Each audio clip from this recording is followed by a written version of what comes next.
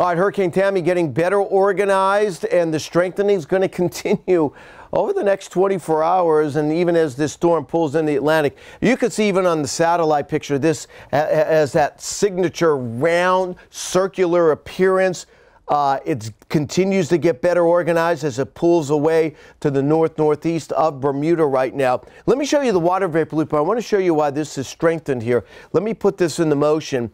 And here's what's going on. You can clearly see we have an upper level low here between the Dominican Republic and Puerto Rico. And what's happening is this upper low is backing or slowly drifting to the south and west. Now, when that happens, just east of the upper low, in here, what you're getting now is southerly winds and light winds with that. So lowering wind shear, and also you have to remember that Tammy is moving now to the north and northwest, so it's moving with the wind.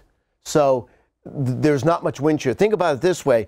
You know, it's not only the strength of the winds when you're talking about wind shear, but its direction. Think about when you're walking on the beach or walking anywhere. If you have the wind coming at you as you walk, you struggle. But if you have the wind at your back, you move quicker and more easily. Well, that's what's happening with Tammy. What wind shear we do have is coming now in from the south, and it's weakening in this area. So that's why as we move forward, I'm expecting Tammy to continue to strengthen. Now, this is bad news, especially for Martinique, Guadeloupe, Montserrat, and most of the northern Leeward Islands. You're going to be impacted by a strengthening hurricane. This is going to cause damage. I don't think there's much debate about that, because there's going to be a lot of wind, there's going to be a lot of rain, and it's not like this is going to be a fast mover. So impacts begin very shortly here and continue right in the Sunday morning, Sunday afternoon. Then Tammy will move back to the north and northeast. But you could see the winds that we're forecasting here